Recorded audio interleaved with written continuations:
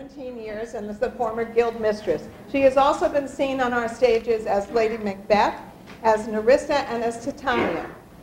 She is ably assisted by Jan Westerhouse, our resident speech therapist and makeup coordinator. Valerie.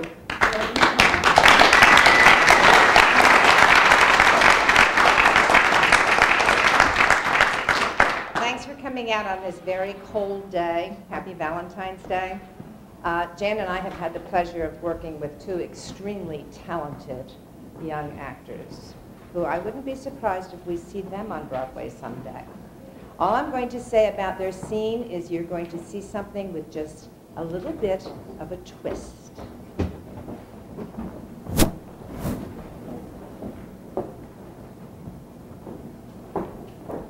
Hello, Spirit. Where are you going? Over hill, over valley, through bush, through briar, through water, through fire. I wander everywhere faster than the moon revolves around the earth. I work for Titania, the fairy queen, and organize fairy dances for her in the grass. The cowslip flowers are her bodyguards.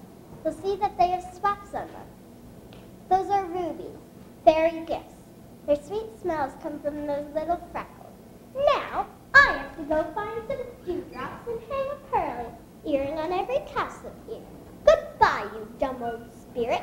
I've got to go. The queen and her elves will be here soon. The king's having a party here tonight. Just make sure the queen doesn't come anywhere near him, because King Oberon is extremely angry. He's furious because she stole an adorable boy from the Indian king. She's never kidnapped such a darling human child before. And Oberon's jealous. He wants the child for himself to accompany him on his wandering through the wild forest. But the queen refuses to hand the boy over to Oberon.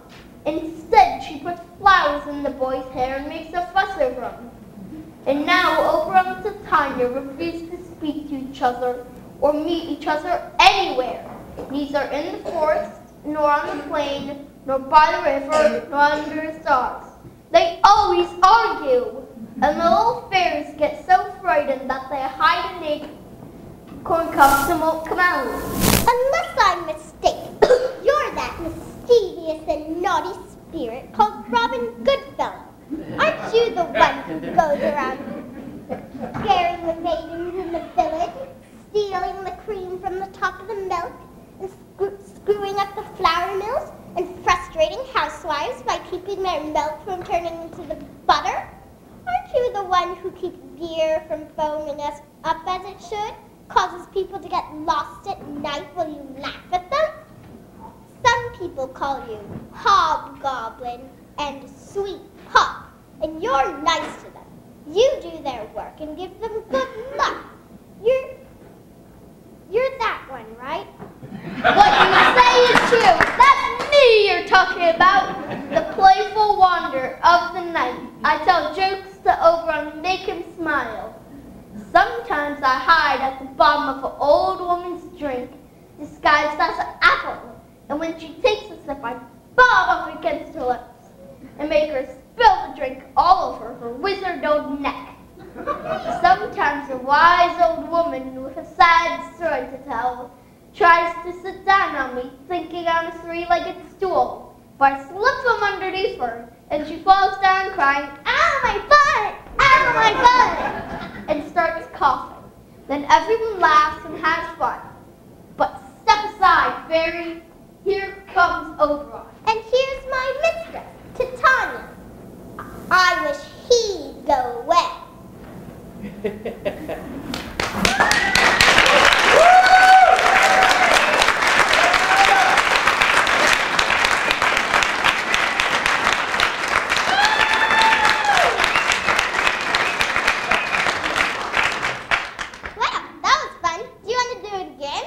I don't know if the audience will want to hear the exact same scene again. Well, I didn't exactly mean the exact same scene.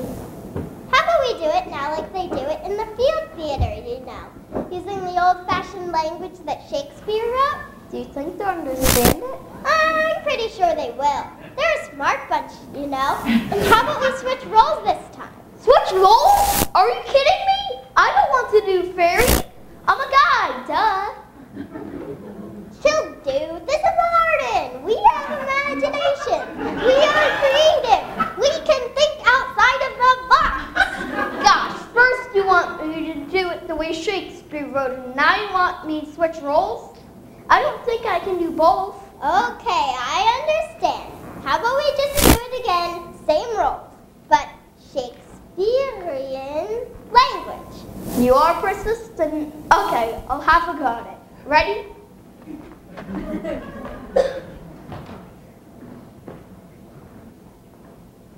How now, spirit? Whither wander you? Over hill, over dale, through bush, through briar, over park, over pale, through flood, through fire. I do wander everywhere swifter than the moon's sphere, and I serve the fairy queen to do her orbs upon the green. The cowslips tall her pensioners be, in their gold-coated spots you see, those be rubies, fairy favors. In those freckles live their savors. Now I must go seek some dewdrops here, and hang a pearl on every cowslip's ear.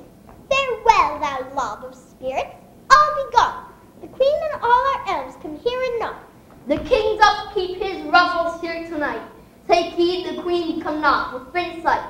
For Oberon's passing fell in wrath, because that she at her attendant hath a lovely boy thrown from an Indian king. She's never had so sweet a changeling, and jealous Oberon would have the child, knight of his train, to trace the forest's bridle. But she perforce withholds the loved boy, crowns him with flowers, and makes him all her joy. And now they never meet in grove or green, by fountain clear or spangled starlight sheen. But they do swear that all their elves for fear creep in acorn cups and hide them there. Unless I mistake your shape or making quite, you are that shrewd and knavish sprite called Robin Goodfellow. Are you not he who frights the maidens of the villagery, skim milk and sometimes labor in the quern, and bootless make the breakfast housewife churn, and sometime make the drink bear no barn, mislead night wanderers, laughing at their harm? Those that hobgoblin call you, and sweet puff, you do their work, and they shall have good luck. Are you not he? Thou speakest aright. I am that merry wanderer of the night. I jest to Oberon, make him smile. Sometime lurk I in gossip's bowl, in fairy likeness of a roasted crab. And when she drinks against her lips I bob, and on her wizard goulap pour the ale. The wisest aunt tells me the saddest tale. Sometime for 3-foot stool mistaken of me, then slip I from bum down topple she, and Taylor, Taylor, cries, and falls into a cough. Then the whole choir hold their hips and laugh, and wax in their mirth and knees and swear a merrier hour was never wasted there. But rude fairy, here comes Oberon. And here my mistress, would that he were gone.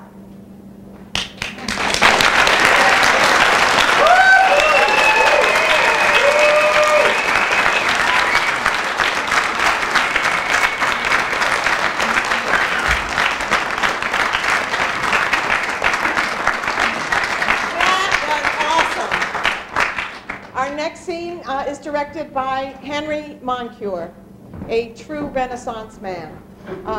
He has been directing at the Young Actors Workshop since its inception, so he has a lot of experience with this. By day, he is an attorney with Bank of America, but by night and weekend, he shines on our stages doing Shakespeare. Some of my favorite Henry roles, get off here.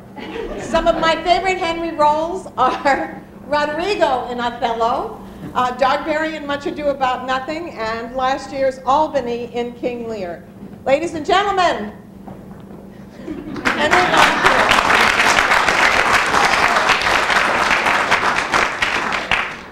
Over the years, I've done many scenes from Henry V. I've done the love scenes from Henry V. I've done the battle scenes from Henry V. Today, we're going to do the diplomacy scenes from Henry V. It is my goal, ultimately, to have it done all of the scenes from Henry V, and then I'm going to stitch together the DVDs, and I will have produced a movie of Henry V in my vision. So it's several different scenes. Our opening scene is in the English court, where Henry V, played by Tiernan Harcourt Brooke, and the Duke of Exeter, played by Colin Davidson, are consulting with the Archbishop of Canterbury, played by Nicholas Curley, as to whether or not England has a legitimate claim to the French throne. They are met by the ambassador from France, played by Sarah Stovacek, who insults Henry V, delivering a gift from the Dauphin. Our next scene is in the French court, where the King of France, played by Rhiannon Harcourt Brooke, and the Dauphin, played by Pier Paolo Argueta, consult, along with Montjoy, their herald, as to the French strategy, and the Marshal, or Constable rather, of France, who is double played, again, by Nicholas Curley. He will have a different costume, so you'll know when he's the Archbishop of Canterbury and when he is the Constable of France. Our play concludes with the scenes in the Battle of Agincourt, where the French herald continues to demand the surrender of Henry V until things don't go so well for the French. With that, places. The diplomacy scenes from Henry V. My learned lord, we pray to proceed, and justly and religiously unfold, whether sullied law should or should not bar us in our claim.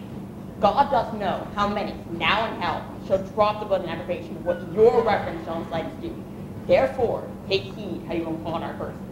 Then hear me, gracious sovereign. There's no bar to make against her highness' claim to France, but this: no woman shall succeed in Sally Glen, which Sally Glen the French unjustly glows to be the realm of. Yet their own authors faithfully affirm the land Salik is in Germany, while Charles the Great, having subdued the Saxons, holding in disdain the German woman for some dishonest manners of their life established on this law, so that as clear as the summer sun to hold right and title of female, so do the kings of France unto this day.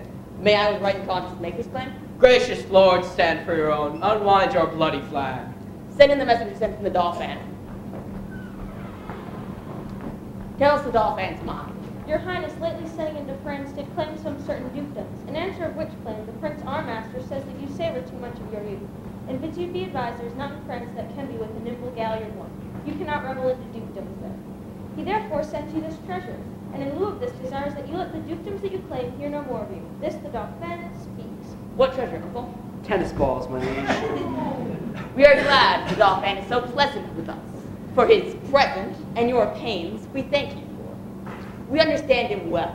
How it comes over us with our wilder days, not measure what we make of them. Tell this pleasant prince, this mock of his, has turned his balls to gunstones, and his soul shall stand sore charged of righteous vengeance that shall fly with them.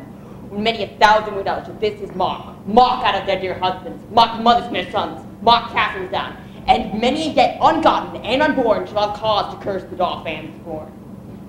Tell you the Dauphin I am coming on, and tell the Dauphin his jest is savored in but shallow wit, when thousands more weep than did laugh. Fare you well. This was a merry message. We hope to make the sender blush at us. Therefore, my lords, amid no happy hour, we now know no thought in us but France. Thus comes the English with full power upon us, and more than carefully does concern us to answer royally in our defenses. My most redoubted father, let us do it with no show of fear. No, with no more, than if we heard that England were busied with a Morris dance. For my good liege, she is so oddly kinged, her scepter so fantastically borne by a vain, giddy, shallow, humorous youth, that fear tempts her not. Oh, peace, Prince Dauphin.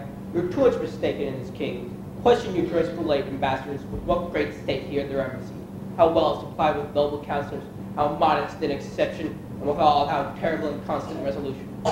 You shall find that his vanities will recover discretion, the coat of folly. Think we King Harry strong, and princes look extraordinary to meet him. Ambassadors from Harry, King of England, do crave admittance to your majesty. Coward dogs most spend their mouths when what they seem to threaten runs far before them. From your brother England? From him, and thus he greets your majesty. He wills you, in the name of God Almighty, that you divest yourself of the borrowed glories that by law of nature and of nations belong to him. Or else, what follows? Bloody constraint.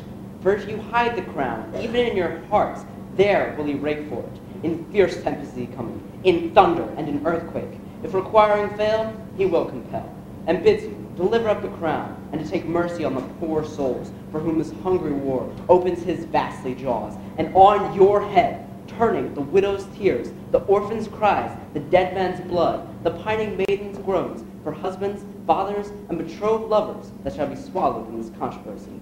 This is his claim, his threatening, and my message. Unless that all fam be in presence here, to whom expressingly I bring greeting to. For us, we will consider this further. Tomorrow shall you bear our full intent back to our brother England. For the Dauphin, I stand here for him. What to him from England? Scorn and defiance, slight regard, contempt, and anything that may not misbecome the mighty sender. Thus says my king. And if your father's highness do not, in grant of all demands at large, sweeten the bitter mock you sent his majesty, he'll call you to so hot an answer of it, and return your mock in second accent of his ordinance. Say, if my father render fair return, it is against my will, for I desire nothing but odds with England. To that end, as matching with his youth and vanity, I did present him with the Paris balls. He'll make your Paris Louvre shake for it, and be assured you'll find a difference, as we as subjects have in wonder found, between the promise of his greener days and these he masters now. Tomorrow shall you know our mind at full.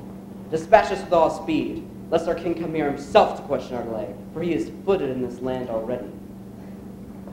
A night is but small breath and little pause to answer matters of this consequence.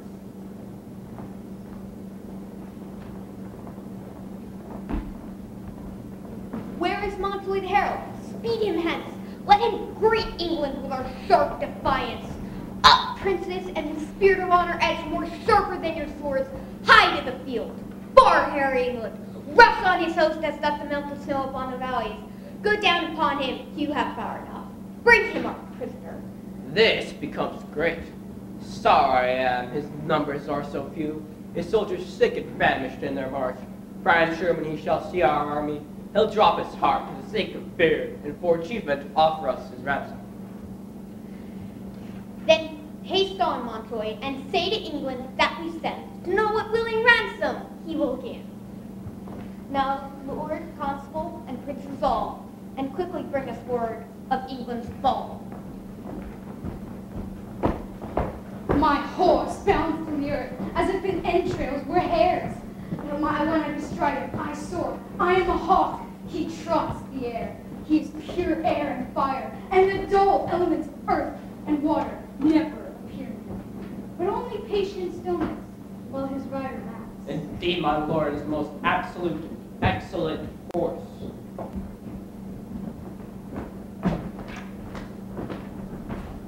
What shall I know of thee? Thus says my king, say thou to Harry of England, though we seem dead, we did but sleep. Advantage is a better soldier than absence. Tell him we could have rebuked him at Harfleur, but we thought better not to bruise an injury till we're full right. Now we speak upon our cue, and our voice is imperial. England shall repent his folly, see his weakness, and admire our sufferings. Bid him therefore consider of his ransom, for our disgrace, his own person, kneeling at our feet, is but a weak and worthless satisfaction. To this add defiance, and tell him for conclusion he hath betrayed his fathers, whose condemnation is pronounced. So far, my king and master, so much my office. Thou dost thy office fairly. Turn thee back and tell thy king I do not seek him now. My people of his sickness, much enfeebled. Go, therefore, tell thy master, here I am. My ransom is this frail and worthless trunk, my army but a weak and sinking guard. Yet, God before, we shall come on. If we may pass, we will. If we be hindered, we shall your tawny ground, your red blood discolor. Go, yet Montjoy, the sum of all our answers is but this. We would not seek a war, as we are now, nor as we are, we shall not shun. I shall deliver so, thanks to your highness. Hope they will not come upon us now. You're in God's hands, brother, not theirs. Once more I come to know thee, King Harry. If for thy ransom thou wilt now propound before thou most assured overthrow. I pray you, bear my former answer back. Let him achieve me and sell my foe. Let me speak frank. Tell the constable we are but warriors of the working day, not a piece of feather in all our hopes. Yet, by the mass, our hearts and our trip. Come no more for ransom to Delaware. Thou shalt have none, I swear, but these my joints. And so fare thee well, thou never shalt hear Harold any more.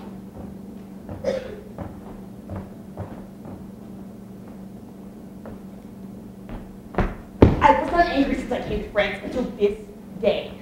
Ride on the horsemen on yon hill, if they may fight, beat them down, or avoid the field to offend our sight. That, cut the throat of those we have. Not a man among them shall taste our mercy. Here comes the herald of the French, my liege. His eyes are humbler than they used to be. How now, Harold? Didn't I not tell you to find these bones of mine for ransom? Comest thou again for ransom? No, great king, I come to thee for charitable license, that we may wander over this bloody field, to look our dead and then to bury them. For many of our princes lie drowned in soaked and mercenary blood, as were our bolder drenched their present limbs in blood of princes. Oh, give us leave, great king, that we may view the field with safety and dispose of their dead bodies. I tell thee truly, Harold, I know not if the day be ours to know, yet many of your horsemen peer and gallop over the field. The day is yours. Praise be God, and not our strength for it. Tell me, what is the name of the castle on yon hill? They call it Agincourt. Then call we this the fields of Agincourt, fought on Crispin's day. Go with him, and bring me just numbers of the dead on both our parts.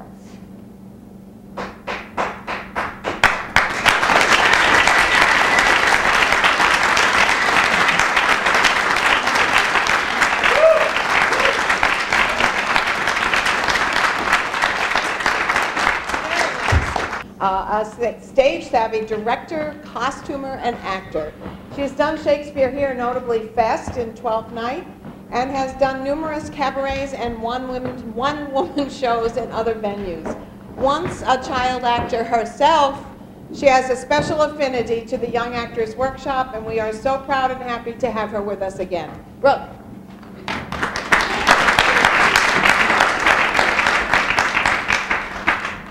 Say something nice, I was backstage.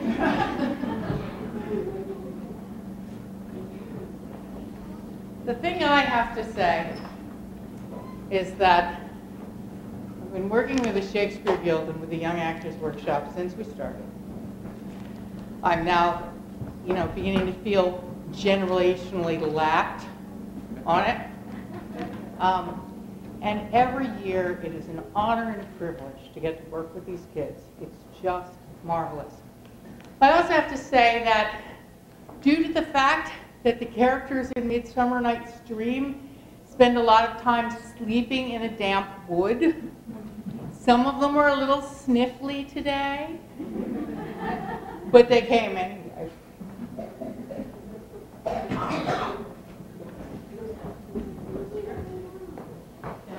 Demetrius, please.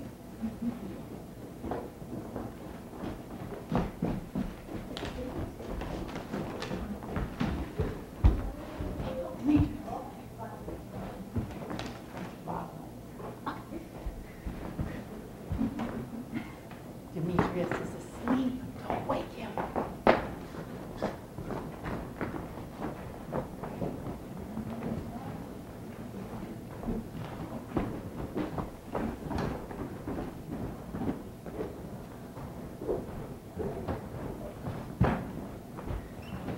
Hawk! Good beef.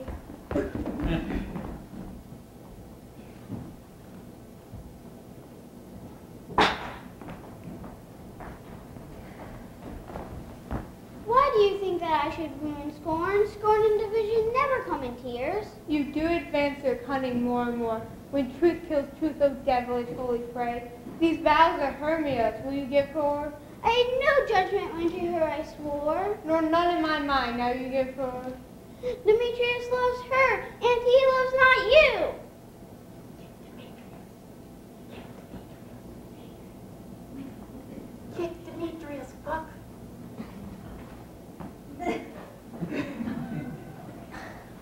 Oh, Helen, God's nymph, perfect divine, to what my love shines and thine. Oh, let me kiss that prince of pure white, the snow of bliss. Oh, spite, oh, hell, I see you all bent, set against me for your merriment. Can you not hate me as I know you do, but must join in souls to mock me too? If you were men, as men you are in show, you would not use a gentle lady so, to vow and swear and super praise my parts, when I know you hate me with your hearts. You both are rivals and love Hermia, and now both rivals to mock Helena.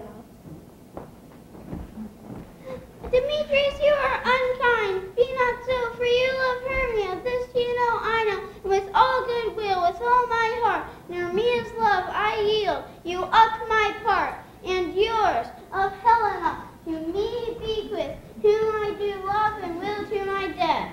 Never did mockers waste more idle breath.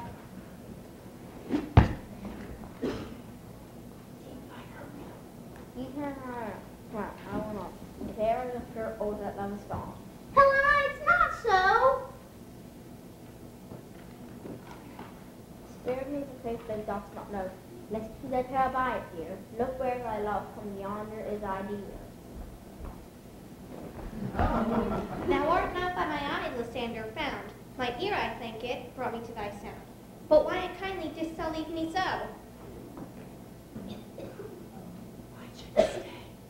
Why should he stay? Whom dost press to go? What love could press Lysander from my side?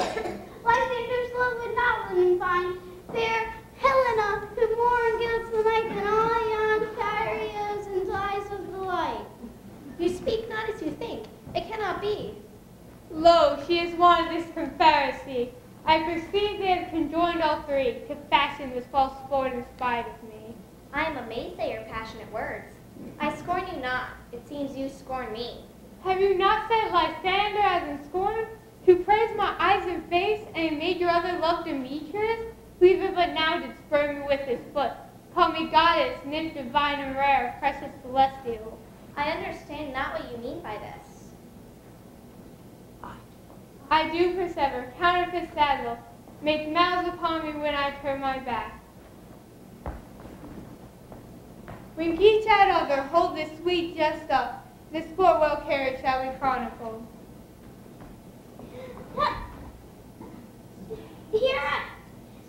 Stay, gentle Helena, hear my excuse, my love, my life, my soul, fair Helena. Oh, excellent.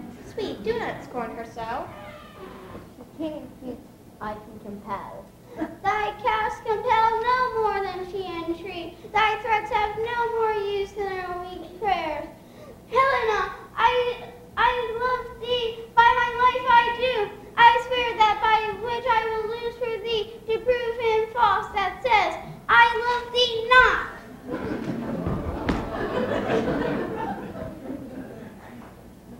If thou say so. Say love thee. If thou say so, withdraw. If thou say so, withdraw. Thy say so, withdraw. Prove it too. Come. Lysander, where to tends all this?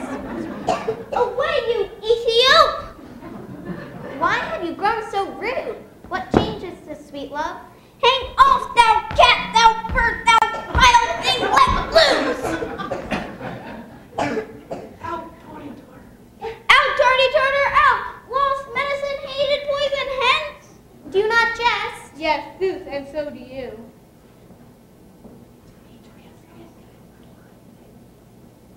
Demetrius, I will keep my word with thee. Lysander.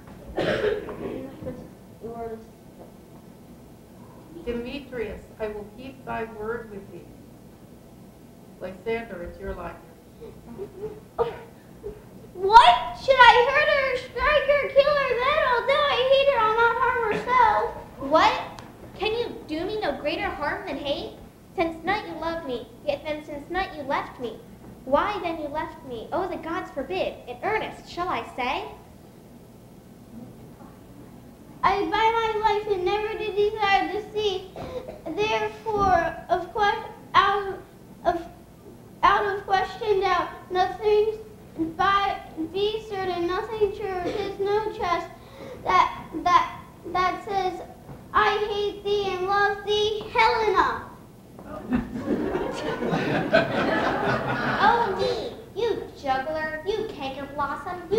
love?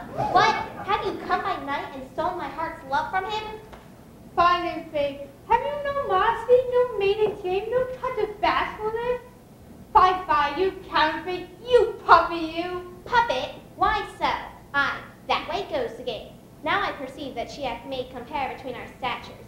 She hath urged her height, and with her personage, her tall personage, her height forsooth, she hath prevailed with him.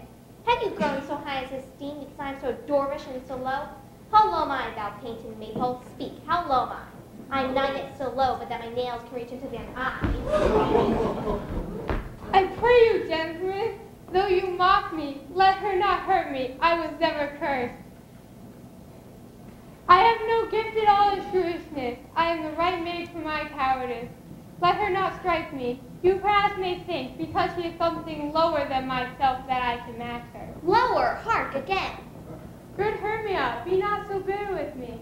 I ever did love you, Hermia. And now will you let me quietly go to Athens, where I bear my folly back. Follow you no further. Let me go. You see how simple and how fond I am.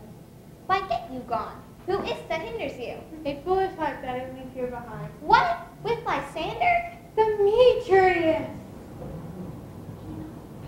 Be not afraid, ye shall not harm thee, Helena. Do you take her heart? Oh, when she is angry, she is keen and true. She was a vixen when she went to school, though she be but little, she is fierce. Little again, nothing but low and little. Will you suffer her to flout me thus? Let me come to her. Get you gone, you dwarf, you bead, you acorn! No, behind. She holds me not, now follow if thou dares to try his right, or thine or mine, is most in Helena. Follow me, cheek by jowl will go with thee.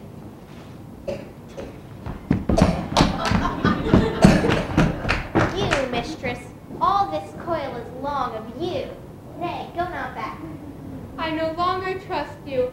I will no longer stay in your cursed company. Your hands and mine are quicker for a fray. My legs are longer, though, to run away. I am amazed and know not what to say.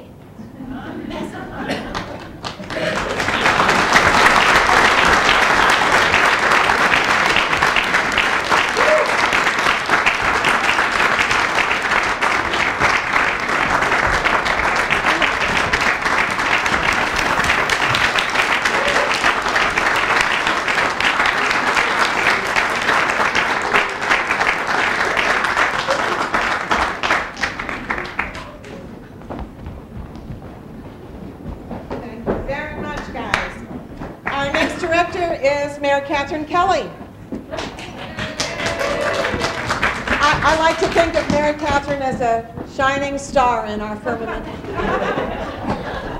But I have to warn you, ego the size of New Hampshire.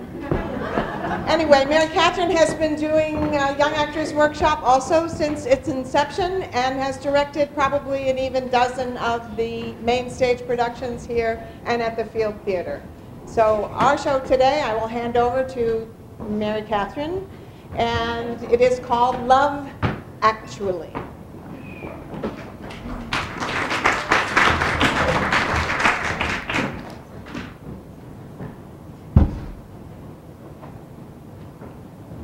Good afternoon. The poets and writers have all already answered to the question, what is love? Love is kind, love is patience, love is all you need, love is blind, love is in the air. Our scene today gives us a few other glimpses of love. It's Valentine's Day. Through Shakespeare's indelible characters. A dying queen speaks of a dream. A Verona teenager awaits the secret arrival of her new husband. A doctor's daughter yearns for a nobleman's love. A princess, defying her father, mourns her husband's departure. A wealthy and accomplished lady surrenders herself and all she owns for love. Playing these characters today are Charlotte Curley as Cleopatra, Miley Gucci as Juliet, Rachel Nerl-Warren as Helena, Eva Young as Imogen, and Katie Bryan as Portia. Near the end of Antony and Cleopatra, Antony, wounded by his own hand, dies in the arms of Cleopatra. Knowing she herself must soon die, she speaks to a sympathetic follower of Caesar about her dream. I dreamed there was the Emperor Antony. Oh, such another sleep, that I might see, but such another man. His face was as the heavens, therein stuck a sun and a moon, which kept the course enlightened. Little osier, his legs bestrid the ocean, his reared arm crushed the world. His voice was property as all the tumulus fear, and that's a friend. But when he went to quail and shake the orb, whose rattling thunder, for his bounty there was no winter. In autumn, 'twas that grew by reaping. 'Twas that grew the more by reaping. His delights were dolphin-like. They showed his back above, the element that they lived in. In his livery walked crown and crownet, realms and islands were his plates dropped from his pocket. Think you there was, or might be, such a man as this I think of? The star-crossed lovers in Romeo and Juliet have defied their parents and secretly married in Friar Lawrence's cell. There was no honeymoon trip for them, but that night Juliet alone awaits her new husband.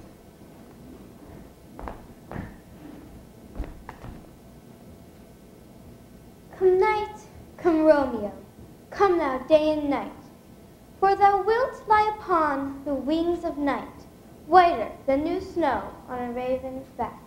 Come, gentle night, come, loving black-browed night, give me my Romeo, and when he shall die, take him, and cut him out in little stars, and he will make the face of heaven so fine that all the world will be in love with night, and pay no worship to the garish sun.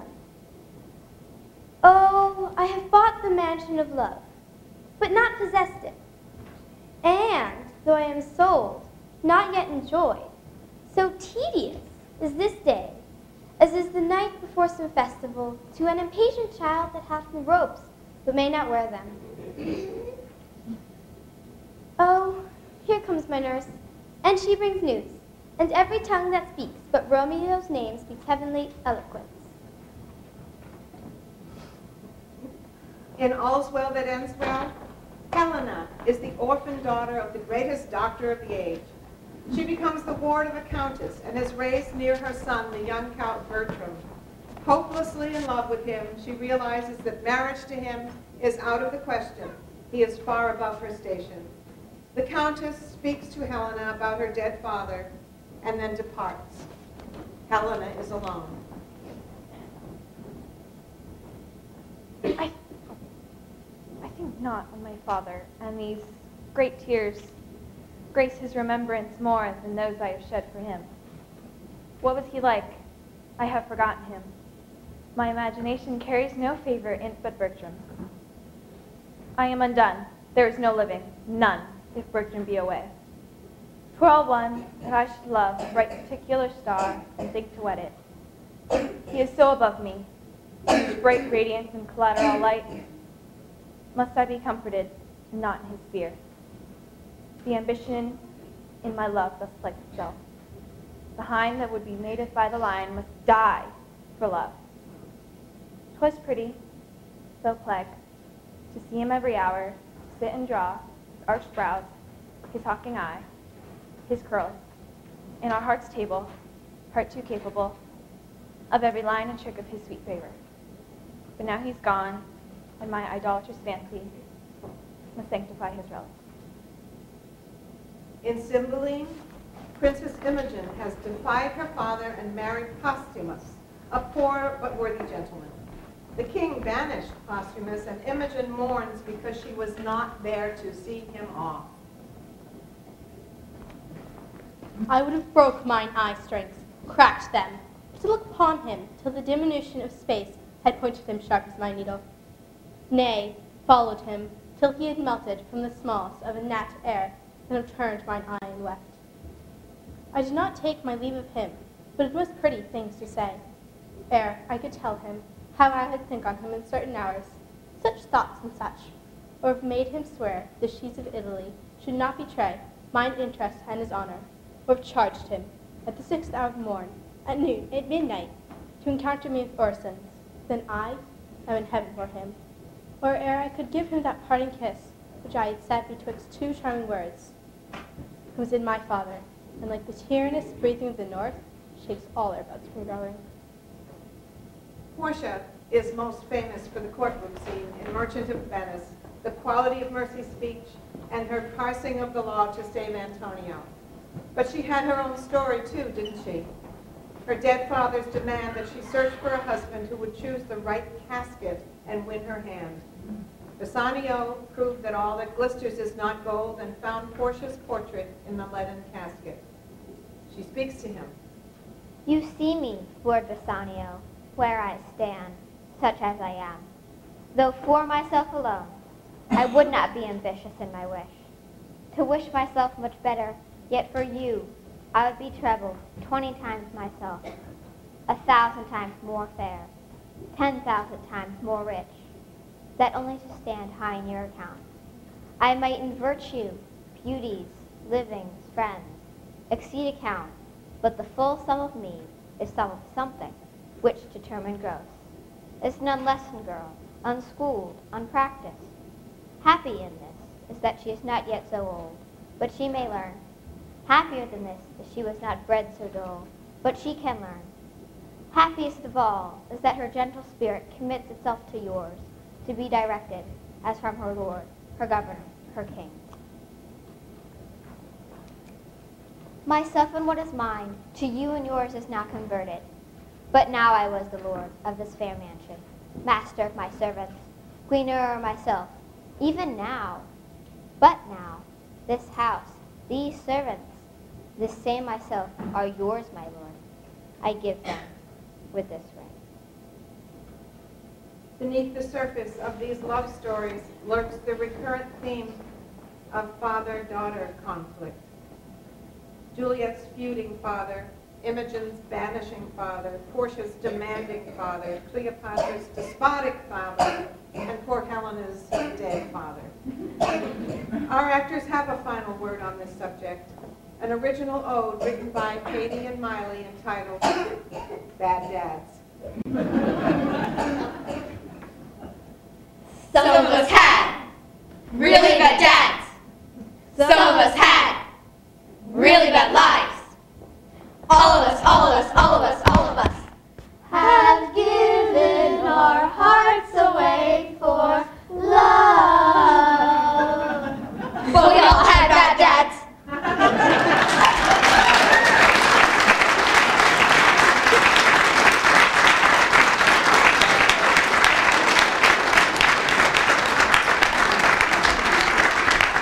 Thank you, Mary Catherine. That was awesome.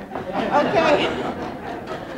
Our last director, Alan Harbaugh, a software developer at Winterthur. He's a familiar figure in the Wilmington theater scene. He's on the board of the Wilmington Drama League and has been on our stages in Henry IV, The Tempest, and my favorite, Laertes in Hamlet.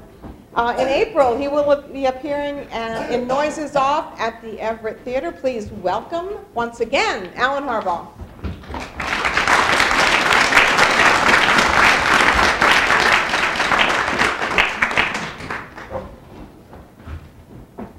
Oh boy. Sorry about that. In all this announcing, something that may have got left out was the fact of Mary Catherine. I don't know if Mary Catherine came out and gave a speech about herself. Yes, she did. Oh, well, I skipped that then. But many thanks to Mary Catherine for, organizing, running the auditions, directing here, being the guild mistress, all of that.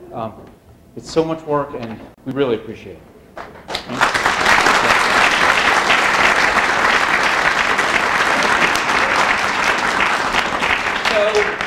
So we want to end this with a laugh, so we're going to do Macbeth. I know how funny that seems to be. So sit back, get ready to enjoy. The funny thing about the Scottish is they love three things.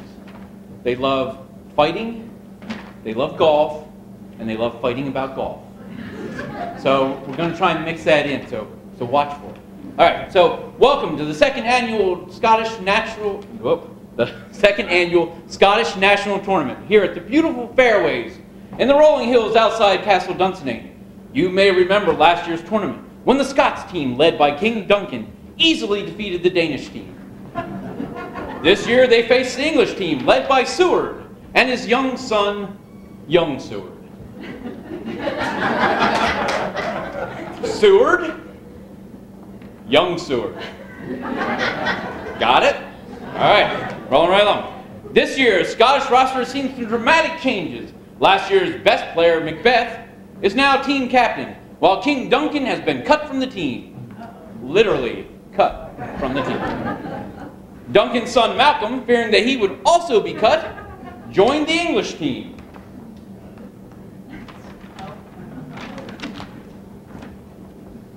King Macbeth also cut Macduff's family, and they weren't even on the team. So, Macduff joined the English team, which left only loyal Seaton to help out Macbeth on the Scottish team. Got it? All right. The announcers and color commentary for today's matchup will be provided by these three. And they... Go. And they really need no introduction for these three. Thank you and enjoy.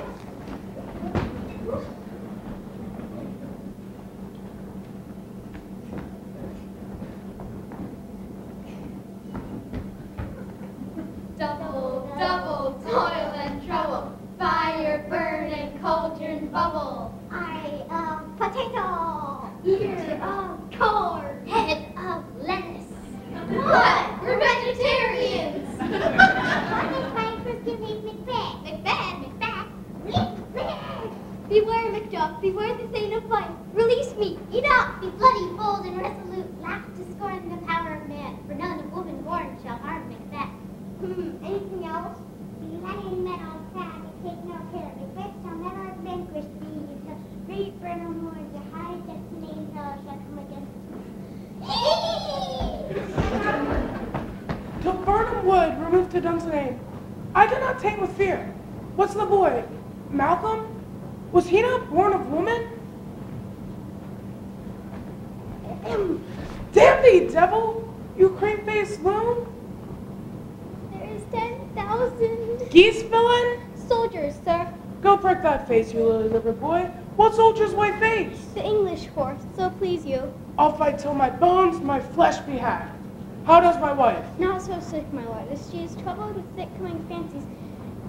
No, as not so sick, my lord. Therein the patient must minister to himself. Throw physic to the dogs. All none of it. Come, get me mine armor. Fetch me my staff. I will not be afraid of death and fame till Burnham Forest come to Dunsinane.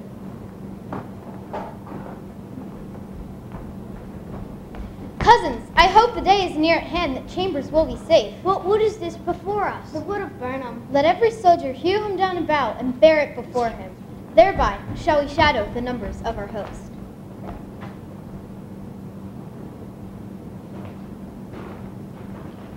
Gracious, my lord, I should report that which I say I saw. Well say, sir. As I did stand my watch upon the hill, I looked toward Burnham, and methought the wood began to move. If thou speakest false, upon the next tree shall you hang alive. Come, ring the alarm bell. Come, Gwen, come, brat. At least we'll die with a harness on our back.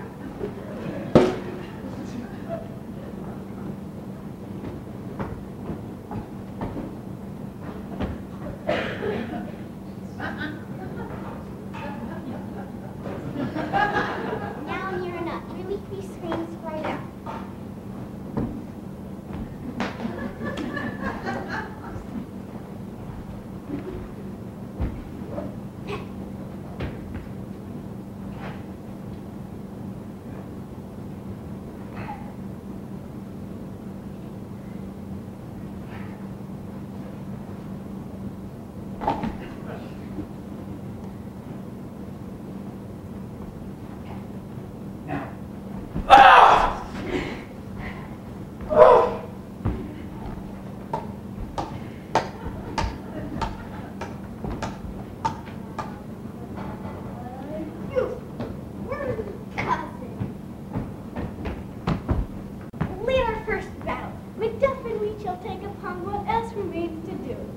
Fare you well. Make all our trumpets speak. Give them all breath.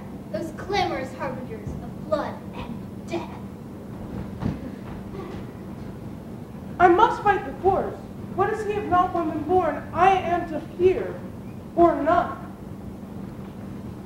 What is thy name? Thou will be afraid to hear it. No, though thou callest thyself a hotter name than any is in hell. My name is Macbeth. The devil himself cannot pronounce a title more hateful to my ear. No, nor more fearful. Abhorrent tyrant, with my sword I'll prove thou speakst is false.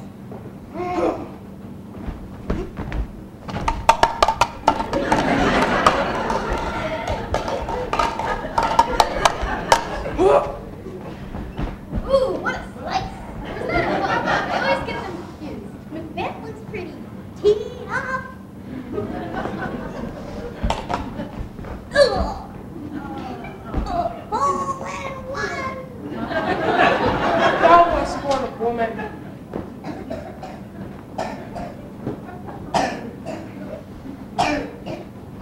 That way the noise is. Tyrant, show thy face.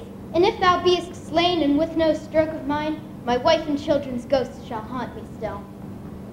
Why should I play the Roman fool and die on mine own sword? Turn, Hellhound, turn.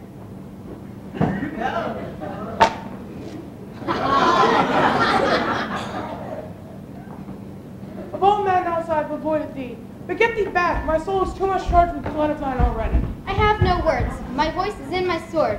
Thou bloodier villain than terms can give thee out.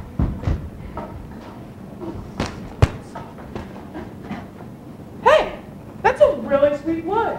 Thanks. They're made by Burnham. You mean you? That's right. I brought Burnham wood to Dunsinane. I bear a charmed wife which must not yield to one of woman born. Despair thy charm, and tell thee, Macduff was from his mother's womb untimely ripped. Accursed be the tongue that tells me so. I'll not fight with thee. Then yield thee, coward, and live to be the show and gaze of the time. We'll have thee, as our rare monsters are, painted on a pole and underwritten. Here may ye see the tyrant. I will not yield, though Burnham would be come to Dunsinane, and thou opposed to being born of woman. Lay on, Macduff, and damn be him who first cries, hold enough.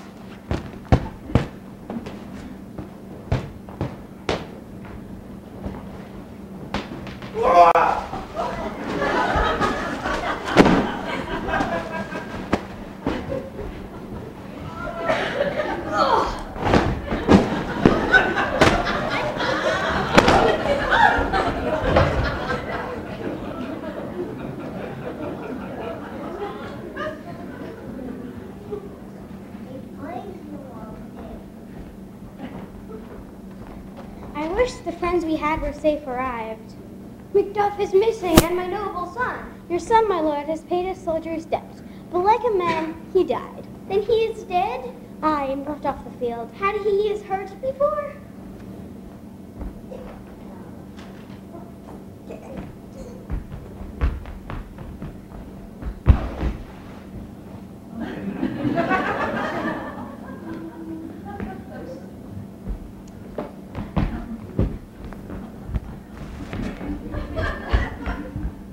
Aye, on the front. Why then good soldier be he, and so his knell is knolled. Behold, where stands the usurper's head, King Macbeth! And Lady Macbeth! And Fido Macbeth! And chicken McNuggets! What? I was hungry! Four!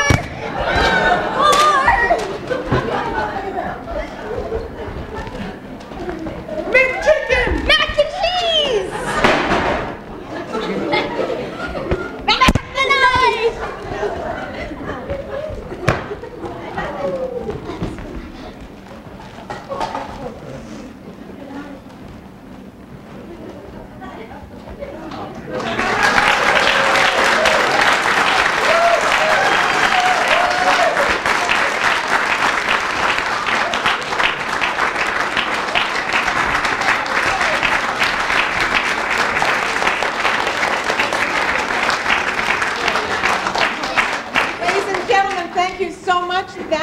our show. Please join us for some refreshments and talk back to the actors and directors. Once again, I thank Alan and Henry and Brooke and Valerie and Mary Catherine, for wonderful performances.